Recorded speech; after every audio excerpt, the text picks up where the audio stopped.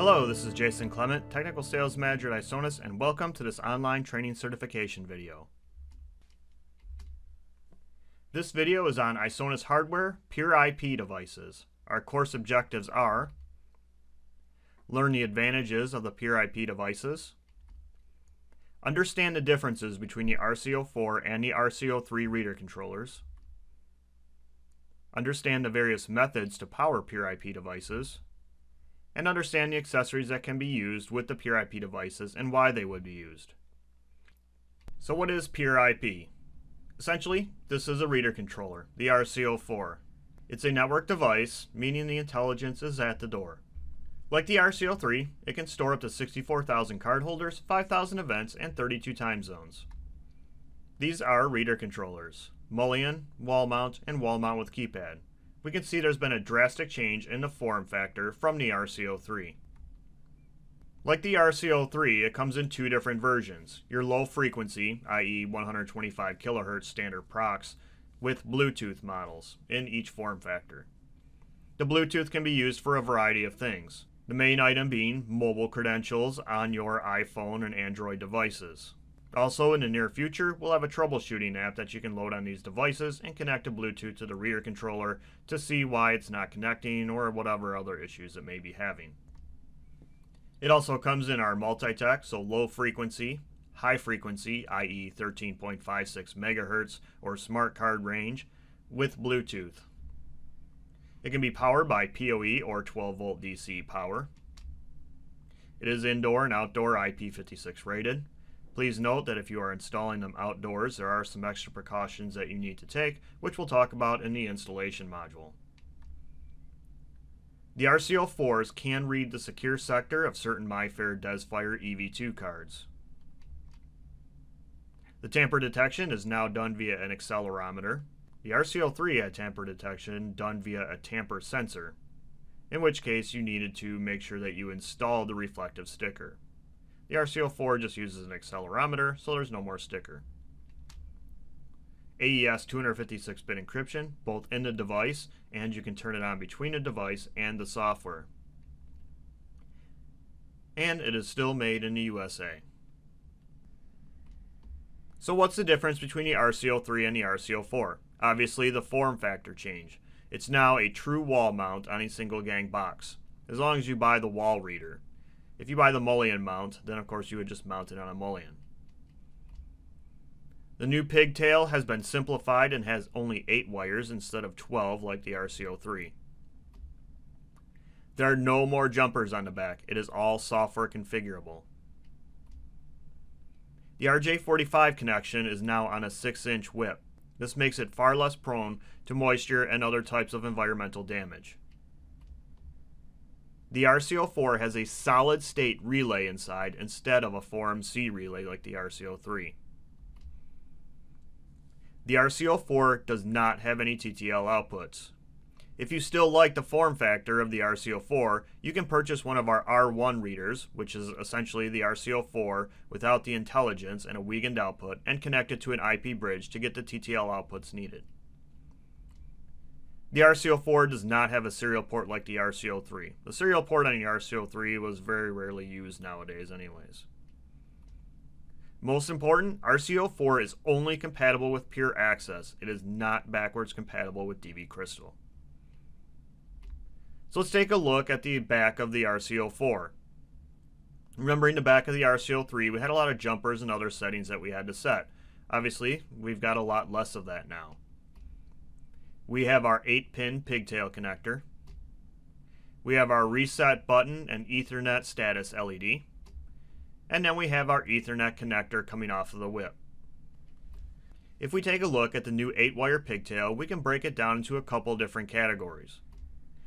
The first category being first, the lock power, and second, your static 12 volt DC power that you may use for a request to exit motion. Note here that the red and the black wires are directly connected to the lock. Being that we're an access control device, the first thing we're going to connect is a lock. The easiest way to do that is to just connect your red and black from the reader controller to the red and black on your lock, using the proper suppression, of course. Then you have your two inputs, your door sense input and either a REX or an aux.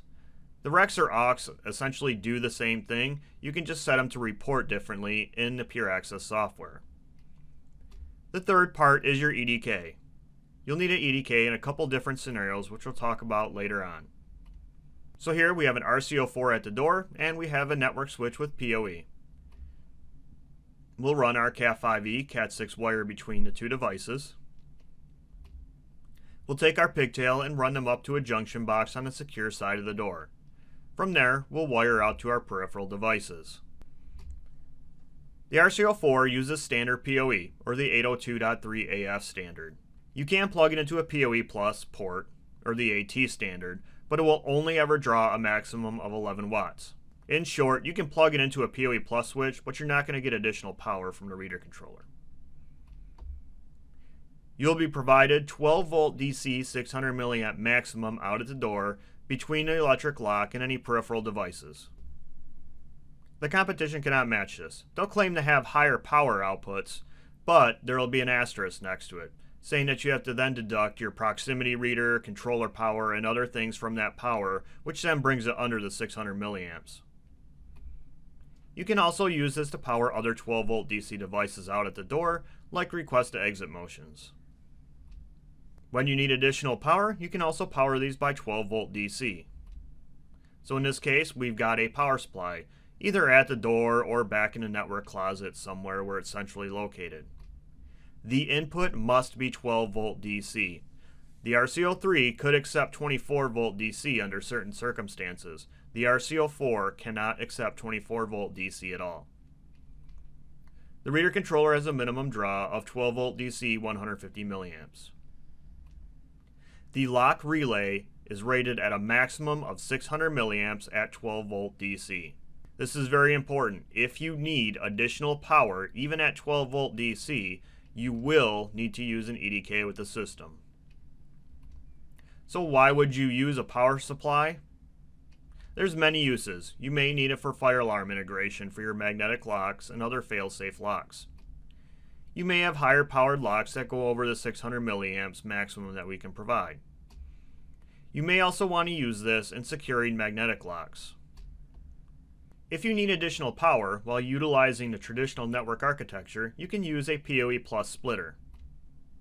Either the switch will provide PoE Plus or you'll use a midspan or injector.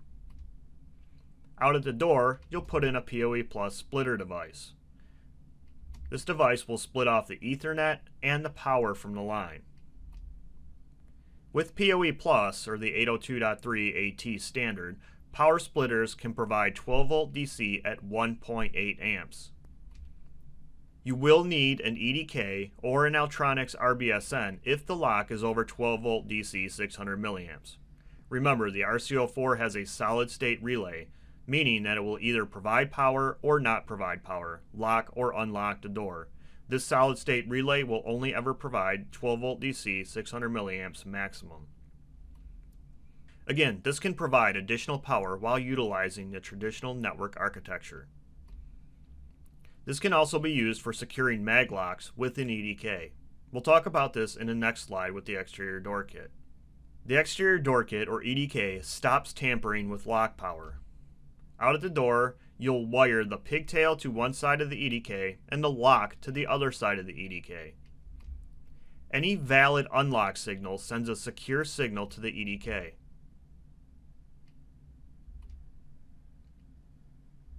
The EDK determines if the signal is correct, and if it is, then it unlocks the lock. It's also needed when there is an external power supply for the lock. Exterior door kits are very important with the RC-04. The RC-04 has a solid state relay. Any time that you need an external power supply, you need enhanced security on the door, or you need to go over the 12 volt DC 600 milliamps maximum, you will need an EDK. Just like the RC-03 and the IP bridge, the RC-04 has to be protected from back EMF protection. These are solved again just by using a simple diode that comes with the reader controller. Inrush protection. The RC-04 does not directly need an inrush suppressor. The RC-03 and IP bridges still do need the inrush suppressor. Isonas does not recommend connecting a fail-safe lock directly to the RC-04. This is because if you are powering the RC-04 by PoE, if you lose PoE or the RC-04 is unplugged, that failsafe lock will become unlocked. For best security with a failsafe lock or a magnetic lock, an EDK and PoE splitter or power supply is needed for that enhanced security. Now let's review our course objectives. We talked about the advantage of the pure IP device. Some of the main advantages are the solid state relay. It's a network device that can be powered by PoE, so all you have to do is run a single Cat5e, Cat6 to the door. And it also has Bluetooth on the device. We talked about the differences between the RC-04 and the RC-03 reader controllers. We talked about the various power methods to power pure IP devices. Standard PoE or 12 volt DC. You can plug it into a PoE plus switch, but you will not gain any additional benefits from that. And you cannot use 24 volt DC to power the reader controller. And we talked about the accessories that can be used with the pure IP devices and why they would be used.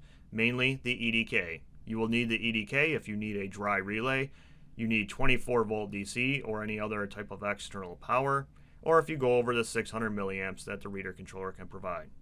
Thank you for your time and watching this training module. Have a fantastic day.